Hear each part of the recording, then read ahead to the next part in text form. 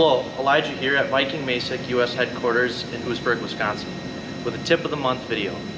I'm here today with one of our top selling machines, the ST600. Today I'll show you how to remove its cutting deck and then replace its knife blades.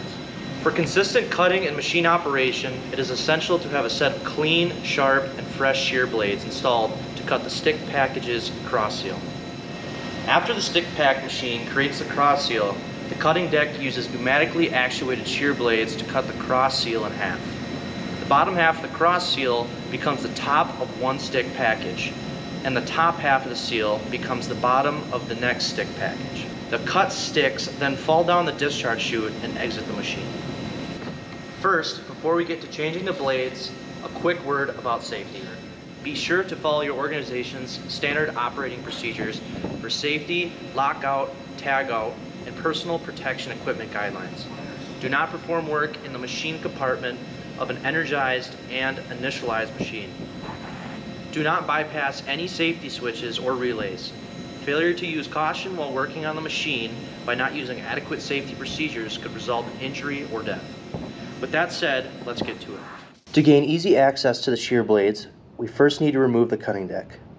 To remove the cutting deck, step 1.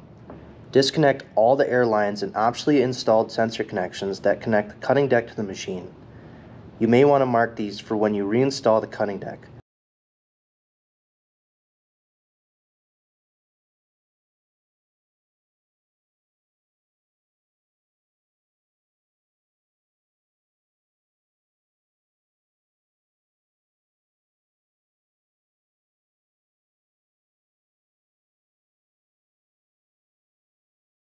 Step 2. Pull down and turn the quick disconnect pins that lock the cutting deck to its mounting bracket on the machine to release the deck from the bracket. Step 3. With 2 people for safety, slide the cutting deck forward and lift it off its mounting bracket. Step 4. Place the cutting deck on a sturdy table upside down for easy shear blade access. To remove the shear blades. Step 1. With a 5mm hex wrench, loosen and remove the series of M6 bolts holding the shear blade to its pivoting mount. The pivoting mount is spring tensioned. While removing the bolts, press down on the back of the mount to keep the mount parallel to the shear blade, relieving the sideways pressure on the bolts. Remove both blades. Step 2. With a 4mm hex wrench, remove the M5 flathead bolts that attach the anvil blades to the cutting deck.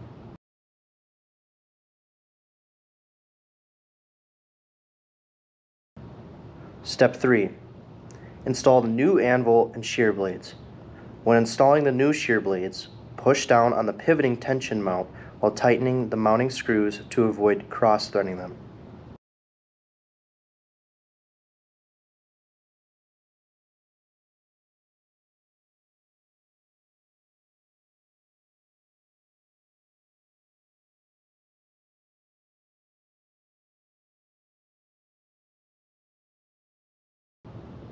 Step 4.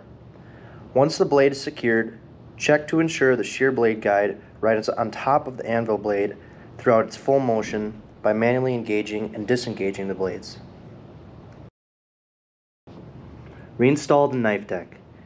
With 2 people for safety, put the cutting deck back on the mounting brackets of the machine and seat the disconnect pins into the deck to secure it.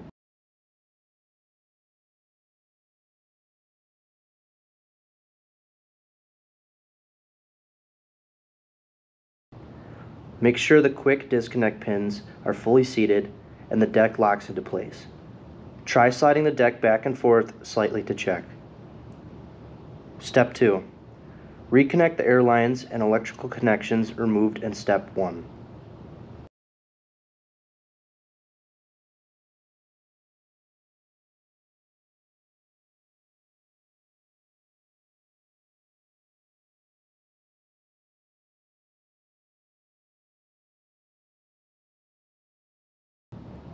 Step 3.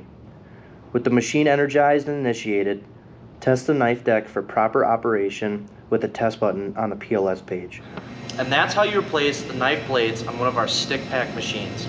If this was helpful and entertaining, and you're watching this on YouTube, Make sure to hit the like and subscribe buttons below. Also check out some of our other videos of Viking Masek machines in action. Until next time, happy packaging.